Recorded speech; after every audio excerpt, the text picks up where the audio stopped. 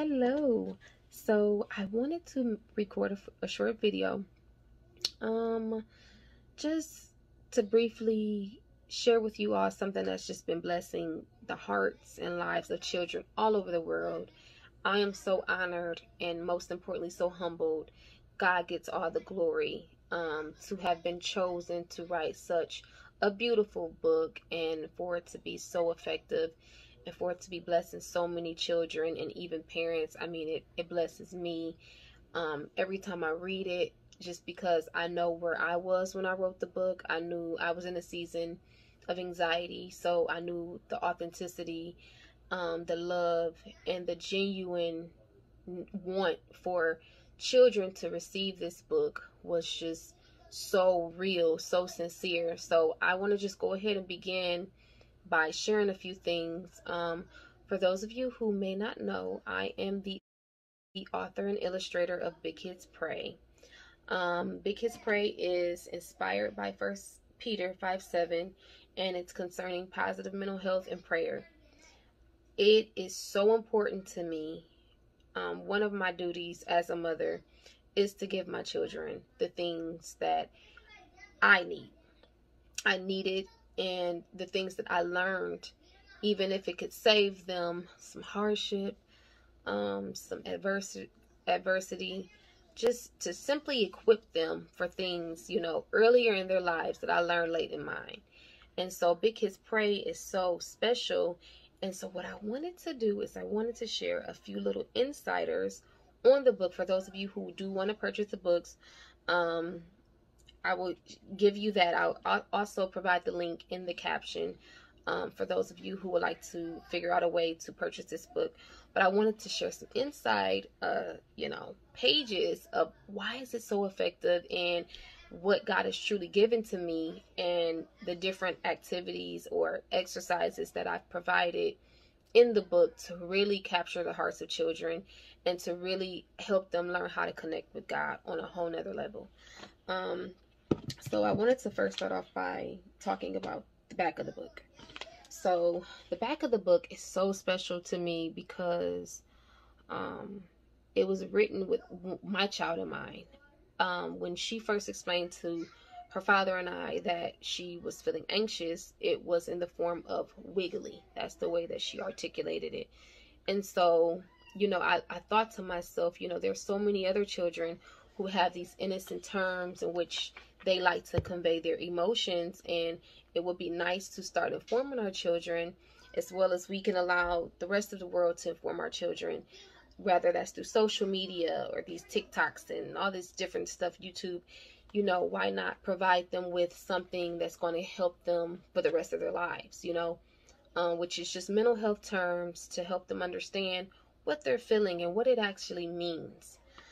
So I thought that was so beautiful, and I'm noticing that, God giving me this wisdom to include this has been really changing the hearts and really blessing lives because it also helps parents. Sometimes it's difficult when you're reading a book and you're going through it and you're just trying to get through it, and your kids like, well, what does that mean? And there's no simple way to really explain, some of these words, these mental health words to your children, or just any words for that matter. So, I mean, it's so simplified, it's kid friendly, it's just beautiful. And so I wanted to share that part with you all.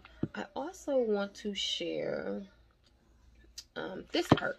So I have a comprehensive exercise that I provided. A lot of times we read books, and the biggest thing that I've learned about children is that their biggest struggle is with comprehension. Is you ask a child like, well, what does that mean, or do you remember what you read? And sometimes their attention span, they just kind of go everywhere. So I thought it was really nice when God had gave me this idea to include a page to pretty much create an interaction between the reader um, and the person who is reading the book to the child, whether that's a parent, a friend, a babysitter, whoever it is that reads this book, or the child themselves, because I understand there are some big kids who are reading, like my little big kid. And so I thought that would be cool to include a page for children to better understand prayer and to fully connect with God, understanding that when God wants us to give our issues, our concerns, our fears, our scares, our bad dreams, our sadness, all those things, anxiety to Him, there is a way He wants us to feel, when we're done. And it's not just about praying, it's about how to be effective, how to fully experience that prayer in that moment with God. So, I also included a prayer I thought was pretty nice, just for children who may not know where do I start, or parents who may be like, well, I don't know where to start, or what's a cool, simplified way to introduce prayer to my child without bombarding them with all those extravagant words. So I thought when God gave me that, I'm like, wow, Lord, this is huge. And then I also went along and provided some other exercises for the children. Representation is important, so they can represent what they're reading, so they can see themselves. What does it look like for me to be a prayer warrior as a child?